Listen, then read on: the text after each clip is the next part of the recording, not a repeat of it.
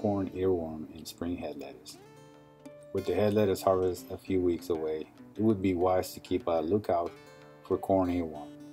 These sneaky worms have caused problems for PCAs and growers on the early fall head lettuce crops in the past few years. Last spring, high corn earworm abundance was been reported by PCAs on late head lettuce crops, particularly in the Don-Welton areas. Although corn earworm pheromone trap catches this fall have been much lighter than last fall or spring, one never knows what to expect in the field. Nonetheless, corn earworm can be very damaging in early fall head lettuce crops, where once head formation begins, larvae will usually bore into the head almost immediately upon hatching. Corn earworm is much more likely to bore into lettuce heads than other Lepidopterous larvae, rendering the heads unmarketable. Larvae may enter the head from any point on the plant, but can often be found burrowing in from the top half of the head. If fields are not watched closely, infestations may not be noticed until the head is harvested. Once inside the head, it is virtually impossible to control the larvae with insecticides. Thus, pay careful attention for newly oviposited eggs laid singly on lettuce plants.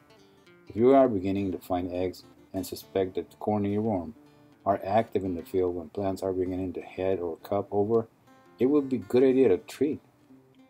The U of A nominal threshold for corn earworm in head lettuce from early heading to harvest is 1 to 2 larvae per 100 plants. Repeated insecticide treatments may be required to maintain low population levels if heavy pressure is sustained near harvest. Most contact insecticides recommended for larvae are active against corn earworm. In a lab bioassay conducted this past spring, corn earworm larval mortality was most rapid when exposed to lannate at 0.5 pounds, greater than 90% mortality in 1 hour after exposure, and pyrethroids, high rates, greater than 90% mortality in 3 hours, followed by radiant 5 ounces and coragen 5 ounces, 90% plus mortality in 6 hours.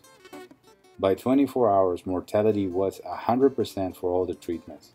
For more information on corn earworm management and control recommendations, please see the document Insect Management on Desert Produce, Corn Earworm, Tobacco Butworm, and the 2015 Lepidopteran Control Chart located at the Arizona Cooperative Extension website. Thank you.